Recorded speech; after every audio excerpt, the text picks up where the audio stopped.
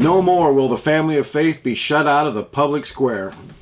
The Indianapolis Public Library has been hosting Drag Queen Story Hour for children in spite of parents being outraged. So Kirk Cameron decided to do something about it.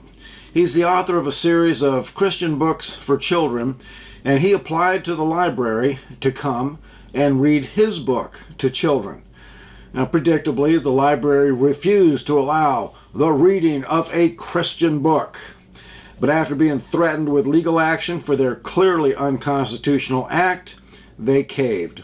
And when Cameron showed up to read, the crowd was so big it was the largest event ever held in the library's history.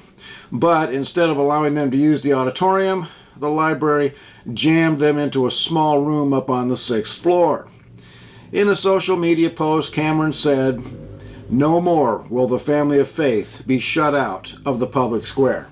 So I salute Kirk Cameron and his friends for taking on the bullies who are stalking America's children. Now, this is something that churches can do in all 50 states.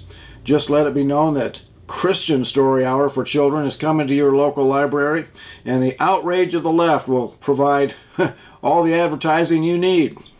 If you read it, they will come. If your city has a public library and set up a Christian Story Hour for children, consider it a new and vitally important ministry for your church, especially if that library has been doing Drag Queen Story Hour. If the Christian church won't stand up for the children of America, who will? Now you have a way to do that. Every church I know of has retired men and women who would love to bring the Christian message right back into the public square where it belongs, with a children's book of Christian faith. This is Wild Bill for America saying, think about it. Thanks for watching, and America bless God again.